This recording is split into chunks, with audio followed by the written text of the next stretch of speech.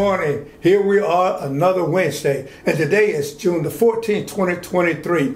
And I want to say good morning to each and every one of you. Welcome to today's Bible study message. We're going to be talking about staying on the right road when everything is going wrong. Staying on the right road when everything is going wrong. I'm Isaac Whitehead Jr., and I have the privilege of serving as the senior pastor of First Baptist Church, Gainesville, Georgia. We're located at 1810 Martin Luther King Jr. Boulevard, Gainesville, Georgia, 30501. Amen. We thank and praise God.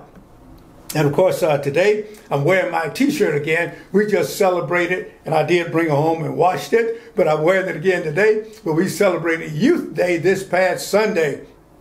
Man, what a time we had. And help me to thank First Baptist Church, our youth minister, Reverend Blvd Hopkins, and the entire committee, and all of our young people, our parents, and the guardians of our young people. Y'all did a terrific job. Everything went so well, and I was so well pleased that Reverend Hopkins brought a great word. You know, our theme was, we belong to him. See the B there? We belong to him. And again, what a blessing it was. And let me tell you something, my friend. You're always welcome to join us at First Baptist Church.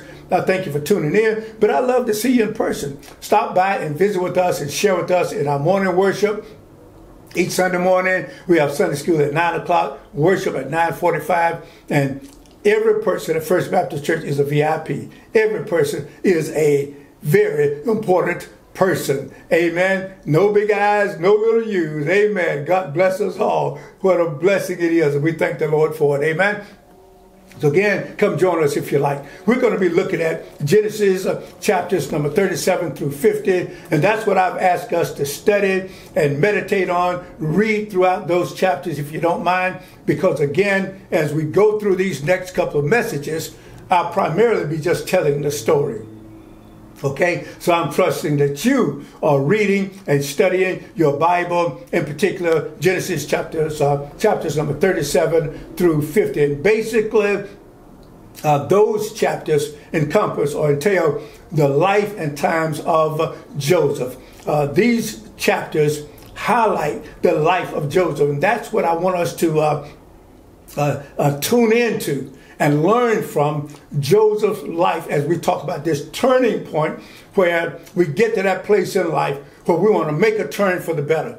We want to make a turn where we can turn over a new leaf, so to speak, where we can allow God to use us, that we might be better people, that we might serve God better, that we might love better and love more, that we might achieve better and achieve more, that we might accomplish better and accomplish more. Amen. Sign me up for that. I'm all in for that. Amen. Amen. So we're talking about this turning point. Then we went through our series. We talked about the importance of being spiritually connected with God and how we are to change spiritually for the better. And then we talked about teaching and training, knowledge, getting that knowledge, receiving that knowledge, and the fact that without knowledge, God's people, we are being destroyed for lack of knowledge, either for lack of not getting, not gaining, not having, or ignoring the knowledge that God gives us. So God says we're being destroyed because of a lack of knowledge. And then we talked about, with that knowledge, where are we to go? We're to go through a transformation period where we allow God, through his word, by his spirit, to change us. Amen. All the learning in the world is no good if it doesn't change us. Are you hearing me? As we become closer to God, spiritually connected to God, we cannot help but change, but we have to take a deliberate step towards change. We want God to take us through that transformation where he changes our lives. Amen. Where we are indeed walking like godly people, living like godly people, and loving like godly people. So with that teaching, training, with that knowledge, with that transformation, then what do we expect? Then we expect the transition. Transition simply means I'm moving from one place, or the journey from one place to another. And we talk about it like this. We say that we want to go to the next level. We want to go to another level. We want to move beyond where anybody besides me out there. I want to move beyond where I am to where God wants me to be. Amen? I want to go through that period of transition. Amen. So we're going to be talking about that. And of course, we'll continue on Wednesdays. I did not preach last Sunday, and I will not be preaching this Sunday, which, by the way, is Father's Day. And my daughter decided to come down, Dr. Cynthia Jackson, and spend Father's Day with me. So I told her, well, since you're coming, prepare a word to come and preach for us. Amen. So I'm excited about that. I'm looking forward to it. Amen. So this week, Wednesday, and probably the next lesson will be on a Wednesday. But today, I want to talk about staying on the right road when everything is going wrong. How do we stay on the right road? Amen. And I know that sometimes we use these, and I do use these, what I call extreme generalities, where we speak in general terms and we speak in extreme terms, like everything and everybody. They all did, and they all did this, they all did that. And we talk about these things, and of course we've got to realize that it's really not that bad, but there's a reason why I'm making that point in that way today. Okay, so there's a reason for it. Amen. So I hope that you have gained something from our previous lessons and that you are ready to make that turn in your life and that you are indeed receiving the Word of God, the knowledge of God, and beginning to understand God in bigger and better ways. And I do hope, my friend, that you are growing in the process. Amen. That you are being transformed by the renewing of our minds. We are being transformed. God is changing us. Amen. But we also talked about how certain things can prevent us from growing. Certain things can prevent us from not only from going through that transformation, but also can prevent us from going through that season of transition. And I believe we talked about that last week. I won't go over that entire lesson, but we talked about how our past is really the foundation for our future. I realize that, oftentimes we talk about the past, we condemn the past and all of that, but God showed me how valuable our past is. No matter what happened, the good, the bad, the ugly, whatever it was, it is still good for us. He is working all things together for our good. Hallelujah be to God. Amen. Amen. So our past serves as that foundation upon which we build the rest of our lives. And I just recently realized that. What a blessing that is. It is how we use it, how we see it, how we allow it to affect us. And that's what did I talk about last week? What is your past doing for you or something like that? So it's how we allow our past to affect our now as well as our future. Okay, so again, as we talk about today, I want to learn, I want to know, I need to know, how do I stay on the right road when everything is going wrong? Okay, and again, we know it's not everything, but there's so much of it that we can call it everything. Amen. We realize it is not everything. We thank God that it's not everything. Because in the midst of all of that, I talk about this in one of my points a little bit later, but in the midst of all of that, God is still blessing. In the midst of so much and so many things and so many people doing wrong and so many things going wrong, God is still blessing us. Amen.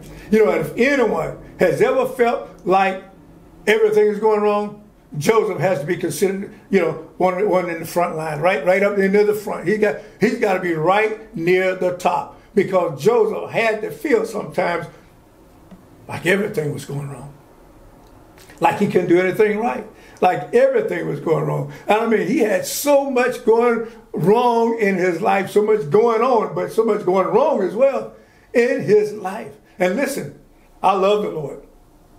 I trust the Lord. And I have no doubts that God is able.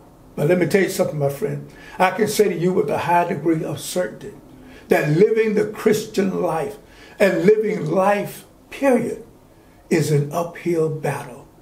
It's challenging just to wake up, just to get out of the bed, just to step out in life and do the normal, usual things in life without some challenge to our existence and without some challenge to our efforts.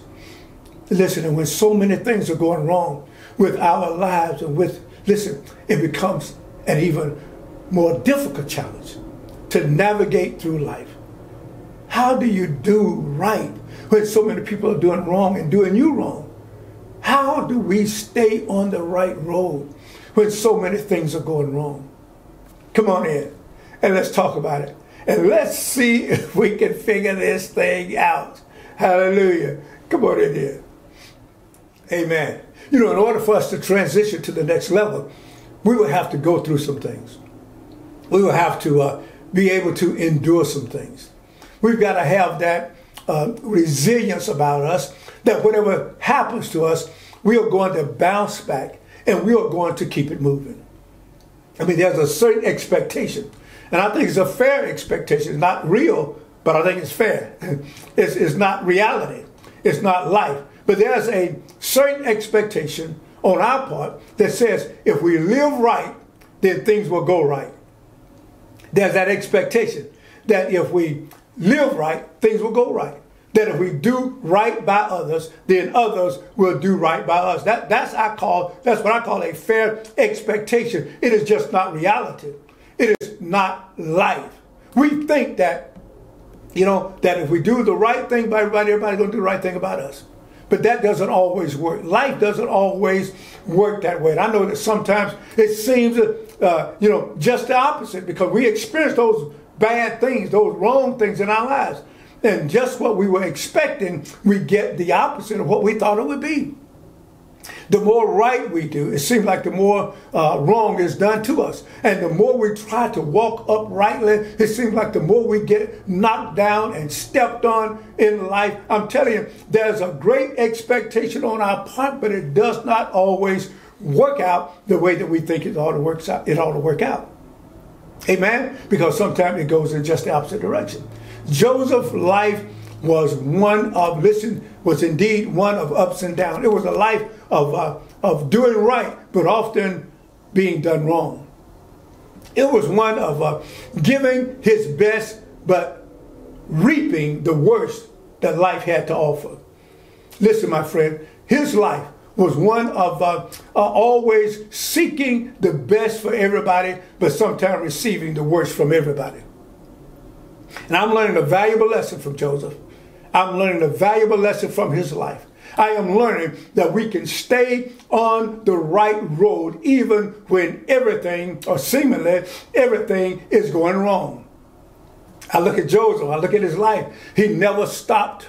He never stopped living for God. He never stooped to the level of evil that other people were doing. He never lowered himself to their standards. He never did that. He never sought revenge. Listen, he never repaid evil for evil. And in spite of so many things going wrong, he somehow stayed on the right road. And as long as we stay on the right road, listen, my friend, promotion, elevation, and going to the next level, it'll come. Okay? And when looking at the life of Joseph, we have to be amazed and ask ourselves, how did he do it? How did he do it? I mean, he had every right to strike back. He had every right to defend himself and to avenge himself. He had every right, but he stayed on the right road and he kept loving, kept serving, kept trusting in the Lord. Amen? I mean, yeah, he got off to a rocky start. He was misunderstood by his parents. He was hated by his brothers. He got off to a bad start. Amen. And we wonder sometimes, what makes people so mean? I wonder what makes people like that?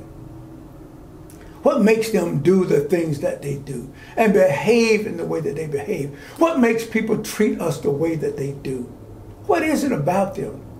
And sometimes we look at all that they do and then we want to put the blame on ourselves. We even allow that guilt to creep in on us, thinking that we are the culprits, thinking that we are the cause, thinking that we did it. But please hear me, my friend. Don't blame yourself and don't beat yourself up. It is likely something that was there all along, and it just took something or someone to trigger it and to make it show up, to make it or to release it. Okay? It is not you. It is not me. They will have us to believe that it's us, but it is not us. And sometimes we take on that guilt and we don't realize. We think, well, it was I did this. It was I did that. You know, we deal with that with church folk all the time. Because people are always trying to make the pastor, the leaders of the church, always want to try to make you feel guilty. Like everything is your fault. And listen, my friend, and I hear people way more often than I care to hear, but I hear people talk about how they behave the way they do because of people, because of other people, because they did this to me. They said that about me. And always blame everybody else for their failures in life. Always blaming somebody else for their behavior. Whatever it is that's in you was already there. Some kind of way it came out, it worked its way out, but we did not cause that. You are the cause of it. Whatever it is, it's you, it's not us. Hallelujah be to God. And I'm sick and tired of people blaming everybody else and everything else for their failures in life. It is time for us, can I go back another week or so? It is time for us to grow up and take responsibility for our own actions and take responsibility for our own lives. Amen? Amen. Because listen, my friend, it's not you, it's them. Again, they want us to believe it's us, but it's not us, it is them. Amen. So don't take on their blame. Don't take on their guilt. You know, I don't know about you, but I have plenty of things to be found guilty of my own, and I ain't about to. I certainly don't want to take on anybody else's guilt. I got enough of my own. Are you hearing me? Amen. And I'm not going to voluntarily take on your guilt and carry your guilt and sorrows around with me. Ain't going to happen. Okay? So when we look at Joseph, listen, his father expresses his appreciation for a son in his old age. Who wouldn't be glad? Man, you know, whatever his age was at the time, the old man going to always be proud that he has a son. You know, just, oh man, I got a son in my old age, man. What a blessing. And yeah, you know, the father, you know, probably gave Joseph a little bit more attention than he gave the rest of them, but that's okay. Made the boy a coat of many colors, and then, you know, his brothers began to hate him. Let me tell you something, what I just got to explain it to you. The coat did not make them hate. That coat of many colors may have triggered it, what was already there, may have released what was already there, but it did not cause what was already there. They were already hateful men. It was already in them. Are you hearing me? So Joseph has no reason to feel bad that his father gave him a coat of many colors. Enjoy it, man. Wear it. Enjoy it. But the brothers hated him. And then when God spoke to him in a dream, he shares his dream with his brothers, thinking that they would be proud of him, that they would just back him and support him, that God is about to use him in an awesome way. But the Bible says they hated him even more. They hated him.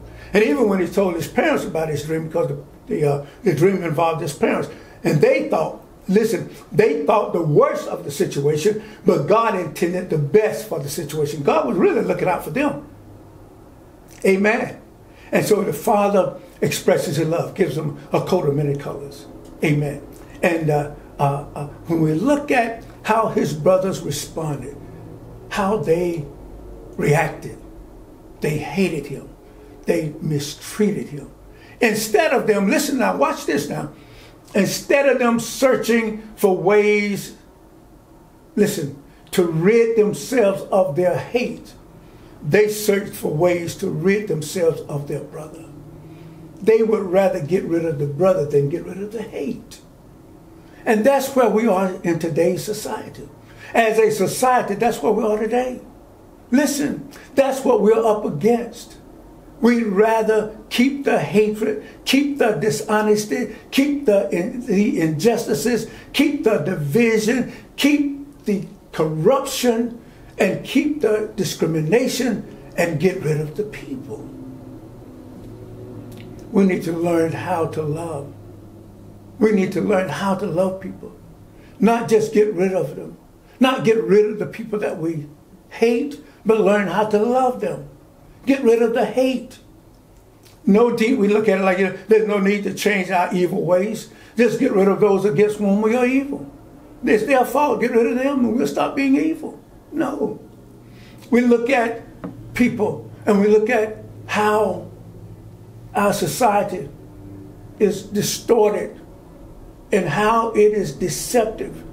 And the reasoning behind it all is that, well, if it were not for them, if it were not for those blacks, were not for those people of color, if it were not for them, we would have no racism. We have racism only because of them. It's their fault. If it were not for these people, we would have no crime in our communities. It's their fault. And watch their reasoning. Watch their rationale. If the Justice Department, if the district attorneys were not investigating us, we wouldn't be facing any charges. No kidding. And if a certain portion of our population would just do as they are told, go where they are sent, and listen, behave as we tell them, we wouldn't have all this chaos and confusion.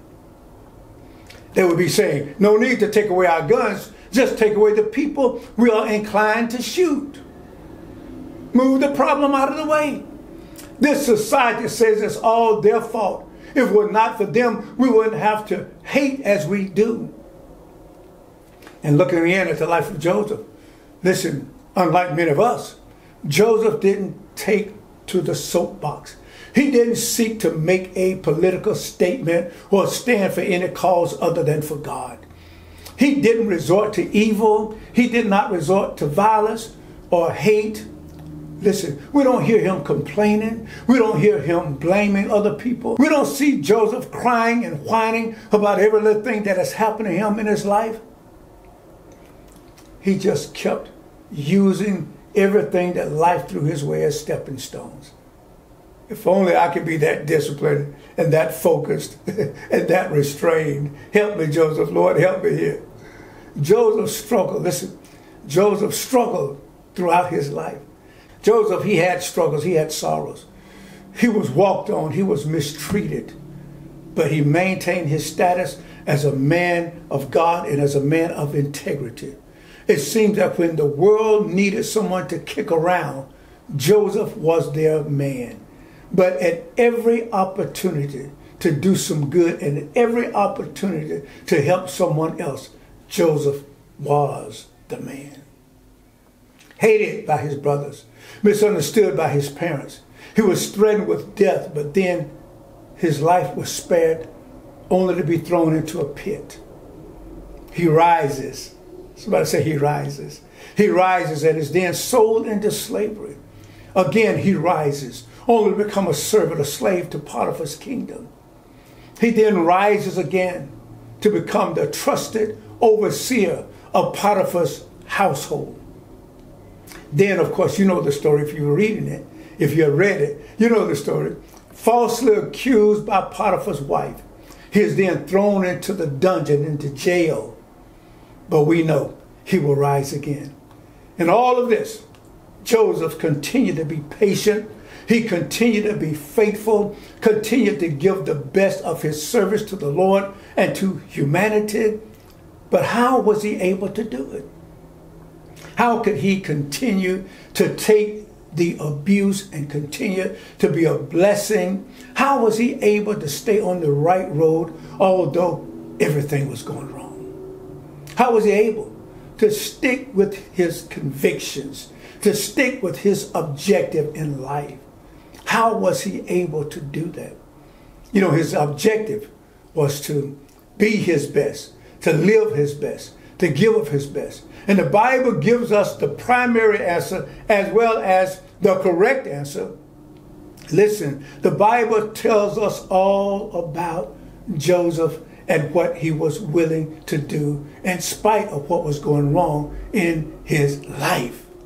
Amen be to God. And we need that, my friend, because we're challenged by the bad things, by the wrong things that are done against us, that are done to us. Amen. And thank God that the Word of God gives us the answer.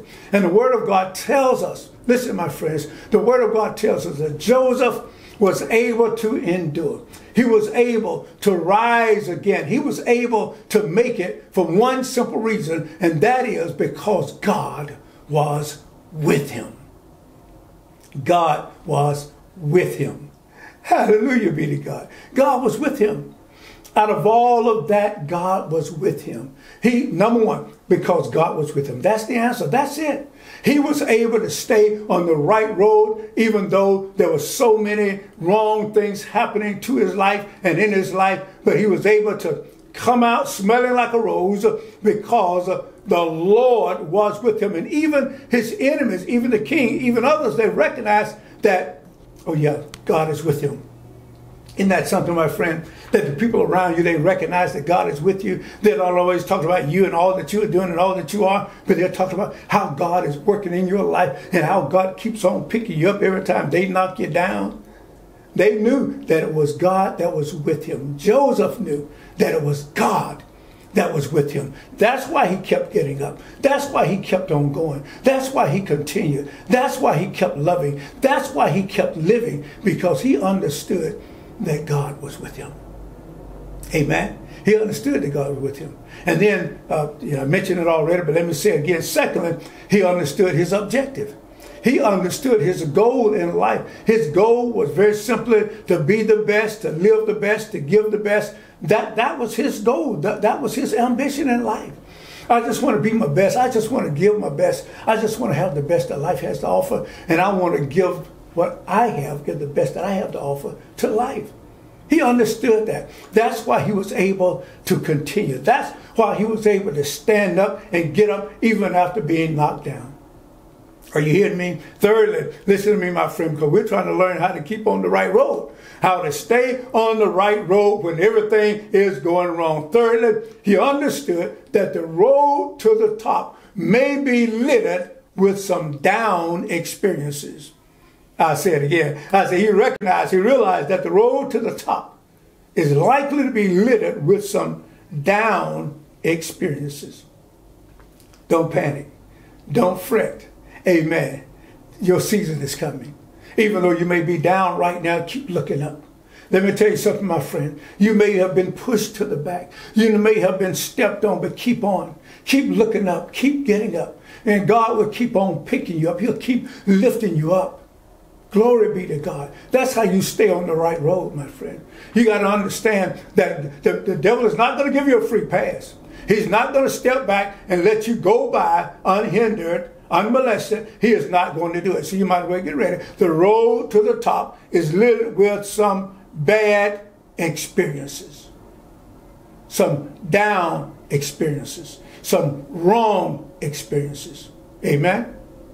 Amen. Then fourthly, and you got to think about 7 things I want to share with you. Then fourthly, in spite of, listen, and I mentioned this earlier, in spite of his troubles and in spite of his burdens, in spite of all that, Joseph never discounted or overlooked the blessings of the Lord. Amen. He never overlooked the fact that even in the midst of being in a pit, in a dungeon, in the jail, God was still blessing him. In the midst of those who were trying to kill him and destroy him, God was still blessing him. There was no complaining on his part. Listen, he was not complaining. He was just saying, thank you, Lord. No criticizing, no blaming, no griping, no whining, no crying, no excuses. Just thank you, Lord, for my journey. Amen. Then fifthly, listen, this is how he was able to stand. This is how he was able to get back up. He understood that he controlled the end. Now, I know what we say sometimes. We say it's not over till he says so. We're speaking of God. It's not over till God says it's over, and that's true. But let me tell y'all this also, that you may not know, may not understand. It's not over till you say it's over. It's not the end until you declare it's the end. And that's what so many of us are doing. That's what we're doing wrong. We are declaring that it's over and it doesn't have to be over. We are declaring the end when it doesn't have to be the end. And so many of you are giving up, you're quitting, you're throwing in the towel because you have declared that this is the end. This is the end. I'm not going to get any better. I'm not going any further. The devil is a liar. Joseph understood that he is the one who controlled the end. Amen. Then number six. He understood that to reach the next level, hear me now, he understood that to reach the next level, it could require that we be a blessing. Don't miss this one. Be a blessing to our abusers, our enemies, our misusers, and we are to be a blessing for no other reason than it's the right thing to do. Are you hearing me?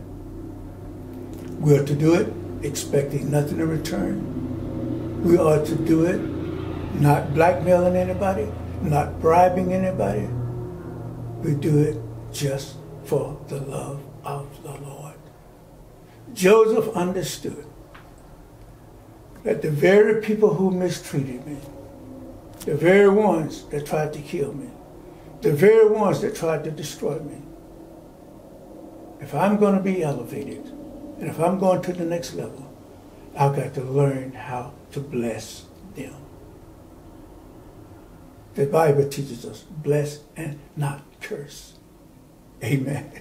I know what we want to do. We want to curse them. We want life to be miserable for them. But God will use you, my friend. I'm talking about if you desire to be elevated, God is going to use you. He wants to use you to be a blessing to even those that hated you.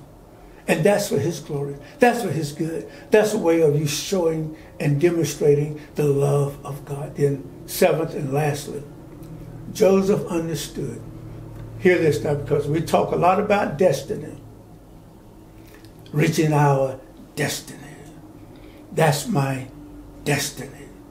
And we talk about a lot about destiny. But Joseph understood something about destiny that most of us have missed in life.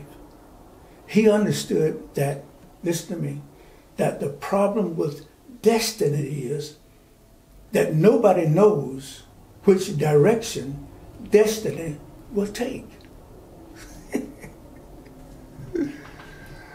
We don't know what we will have to go through to get to our destiny. God did not give us a road map with every crook, turn, stop, or stall. There's no GPS that can tell us the way we've got to go. There's no map that can prepare us for the journey other than the Word of God. But destiny, we don't know the direction that we'll have to go in order to reach our destiny. David eventually became king, but did you figure out what he had to go through before he got there? That was his destiny.